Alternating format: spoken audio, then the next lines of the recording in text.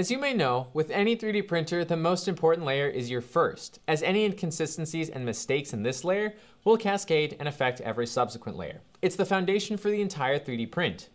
An essential part of 3D printer preparation is preparing the build plate and ensuring that not only is the gantry parallel to the build plate, but that the build plate itself is level. Within 3D printing, you will often hear the term level, which doesn't mean breaking out the bubble level and checking that something is parallel with the ground, but that the nozzle, or in this case screen, is the same distance from the build plate at any point along its surface. More accurately, this would be called tramming your bed.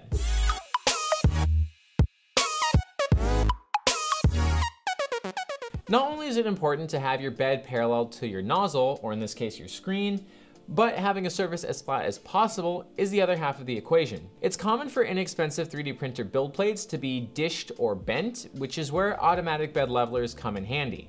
They pick up the slack and constantly adjust the nozzle's distance from the bed so it doesn't change and you have uniform bed adhesion. In the case of resin 3D printing, however, it won't work like that. Instead, you have to rely on the surface itself being truly flat in order for it to work. We're going to do two things: achieve the flattest possible surface we can, and add texture, both of which promote print adhesion and lead to better resin 3D prints. 120 grit as a single sheet the size of your build plate to create flatness. 80 grit as a single sheet the size of your build plate to add texture. While a surface plate made of granite is one of the flattest pieces of equipment anyone could find, most will not have access to one. Instead, take a metal straight edge and lay the side across the surface you want to test for flatness. Shine a flashlight from behind and toward the bottom edge, looking for any spots where light peeks out from underneath. If you can't see the light at all, great! This is a fantastic surface that is as flat as we need for this process. Be sure to rotate the ruler a couple times to make sure it's not just that specific spot that's flat, and rather the entire surface. You're also going to need isopropyl alcohol and a lint-free cloth. This is just used to clean up throughout the process.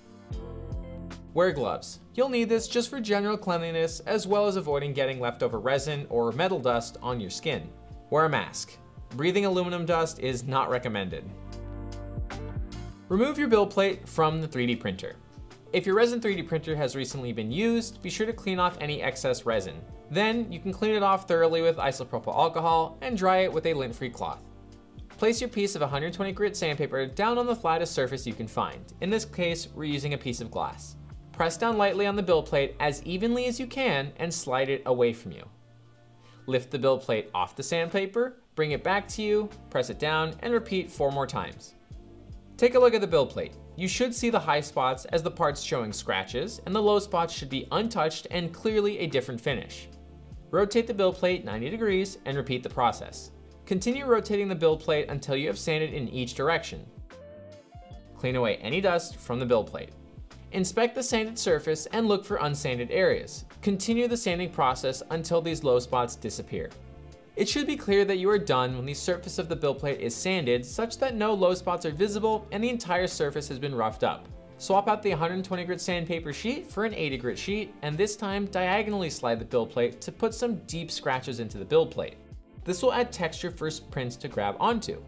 Then you can go back to the 120 grit sandpaper and just lightly give it a little scuff, and this will help break down any burrs that may have been created by the 80 grit sandpaper while still leaving behind its deep gouges. Once you've sanded and roughed your resin printer's build plate, you need to give it a good cleanup with isopropyl alcohol and a lint-free cloth. Then you can reinstall it back on your printer. Perform the normal leveling routine for your 3D printer and take as much time in adjusting as you need to leave your build plate as parallel to the LCD as it feasibly can be. From there, you're ready to print. I would recommend starting conservatively with your print settings and work your way up to the limits of your machine.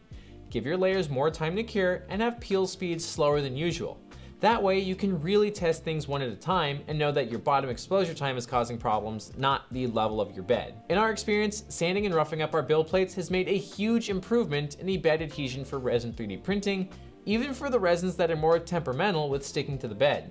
At MatterHackers, it is our goal to guide you to success in 3D printing through providing superior products and knowledge.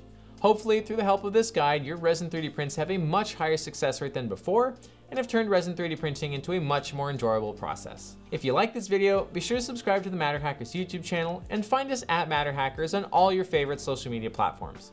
To learn more and to order all the resin 3D printing accessories you might need, go to MatterHackers.com.